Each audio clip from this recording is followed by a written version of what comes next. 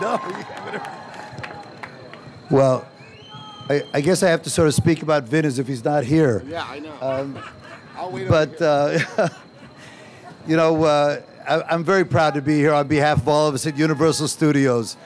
You know, almost 14 years ago, we were the lucky recipients of Pitch Black starring Vin.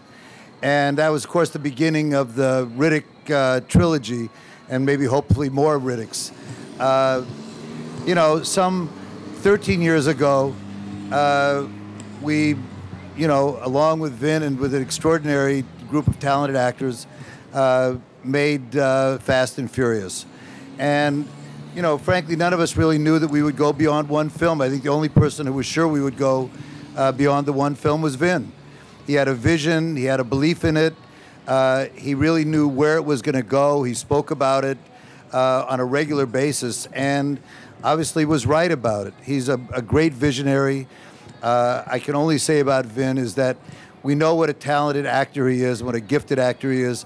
He's an extraordinary director, extraordinary writer, extraordinary producer, and frankly, for all of us, you know, he's been about as good a friend as you could ever have and as good a partner as you could ever hope for. I really can't think of anybody more deserving of this great honor than Vin Diesel. So it's an honor for all of us to be here and to celebrate you, Vin. So thanks.